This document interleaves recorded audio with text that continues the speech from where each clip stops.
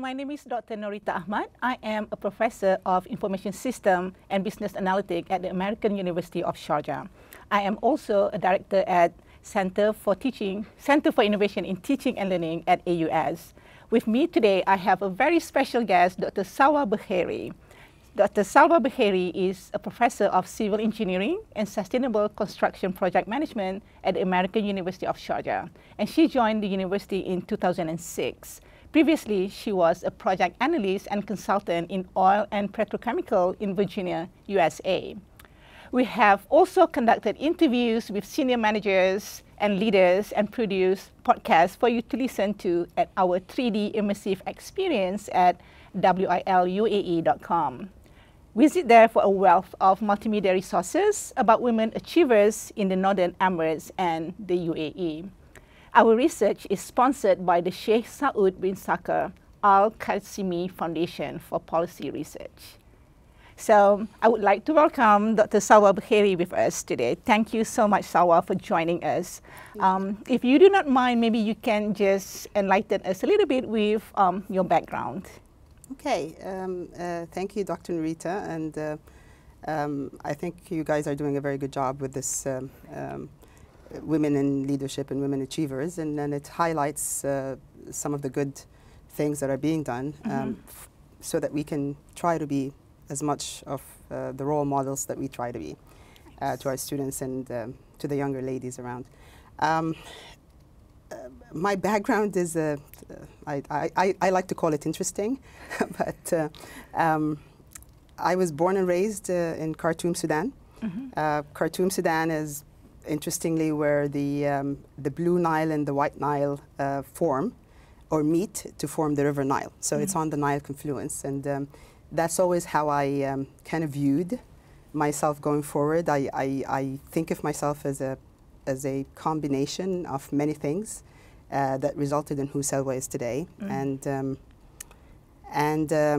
I guess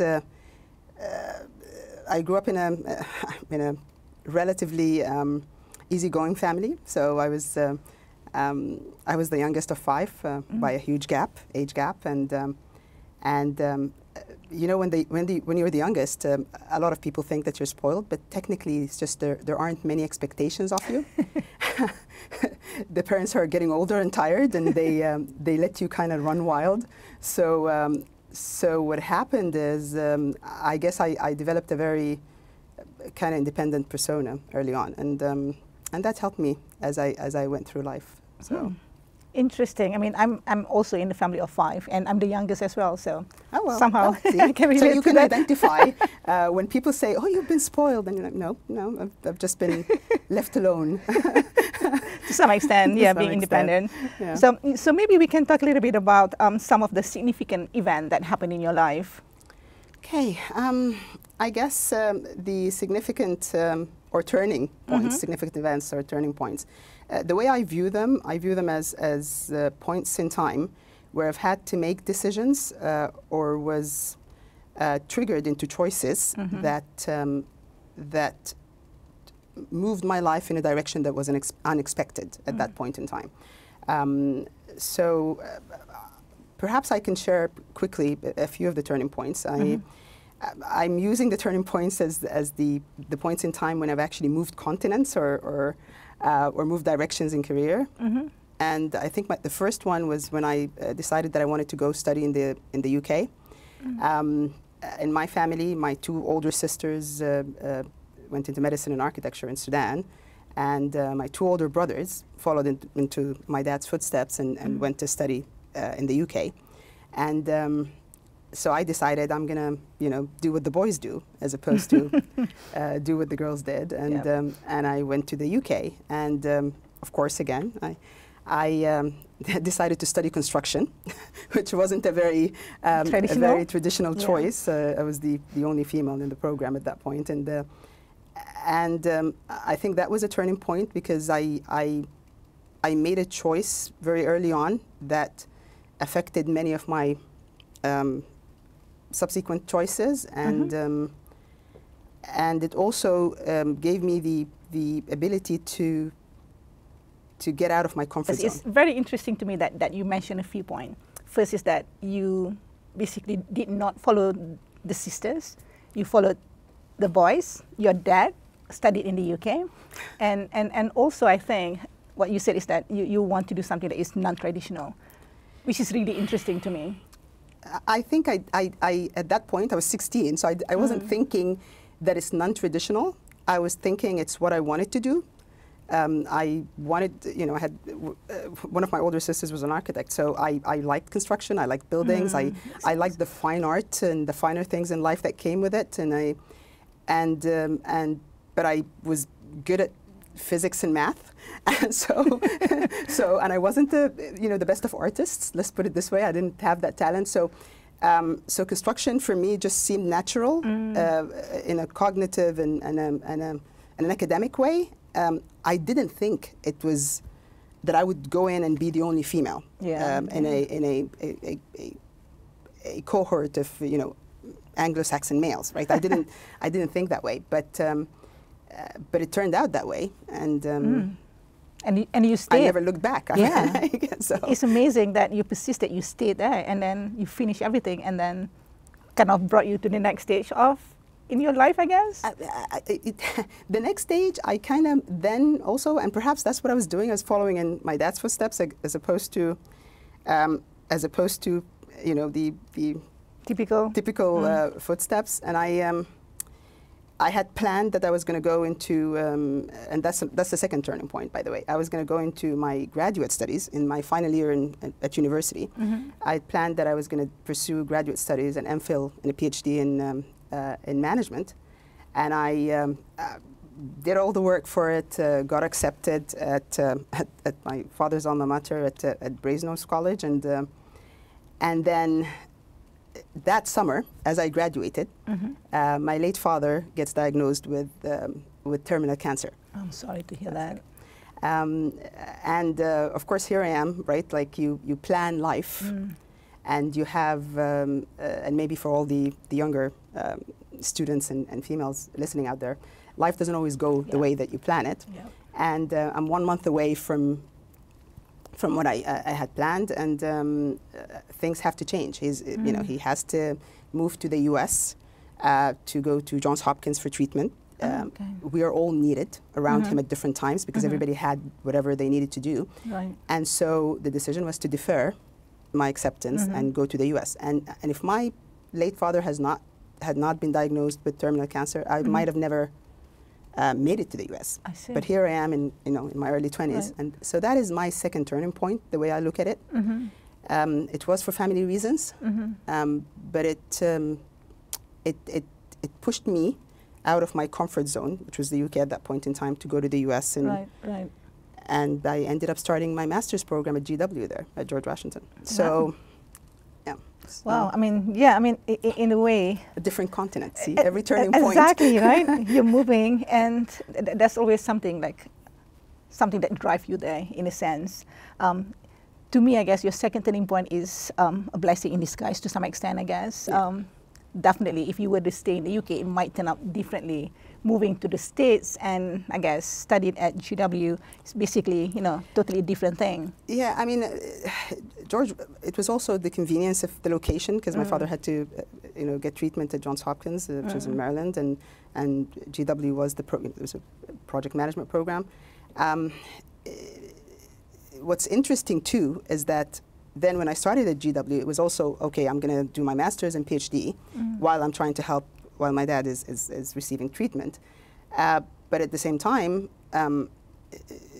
it ends up being another turning point, is that before I finished my master's, I get offered the job to go into consulting. One of my professors at that point in time was part-timer. He was an adjunct lecturer who worked in oil and gas, oil and petrochem. I see. And he said, do you want to continue in a PhD program, or do you want to go and work for oil and gas consulting? And I said, of course, it's an opportunity. I can always come back to a PhD program. Right. And that's how I ended up in oil and petrochem. Okay. So I guess twists and turns take us in different directions. Exactly, but that's also a choice for you, right? I mean, you made that decision. You can definitely just stay if you want to stay and continue your PhD, but you choose to actually work and explore whatever that is out there, and also take the adventure in a way. Exactly. Right? Exactly. So can you share a little bit about the experience of working, and then, you know, what made you somehow go back and do your PhD? Okay. So, so at that point in time, as you said, it's a choice, and that's why I call turning points. There are points in time where we make decisions, or we make choices. And also, sometimes we feel, you know, it's a tough situation, but it ends up being a blessing to a certain degree. It's not just that you're making a choice. It's always in life, opportunities come up.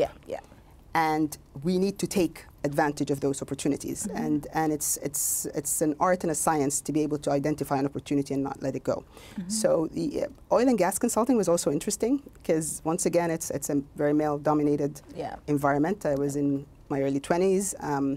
I am different. I mean, I look different in the oil and gas market, and you know, we're dealing with the Fortune 100 oil and petrochem and so on. It's a certain environment that you have to walk into a room, and you need to gain credibility within the first 30 seconds.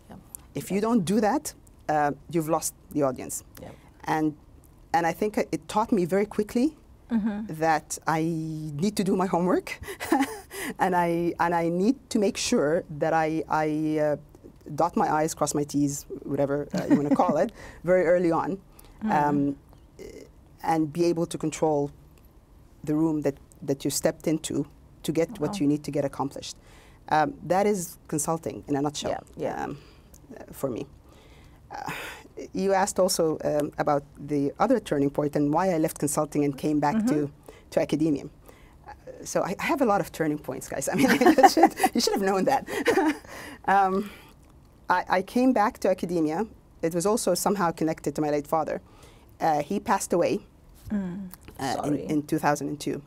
And so I was in consulting. I was getting the hang of it, been doing that for some time.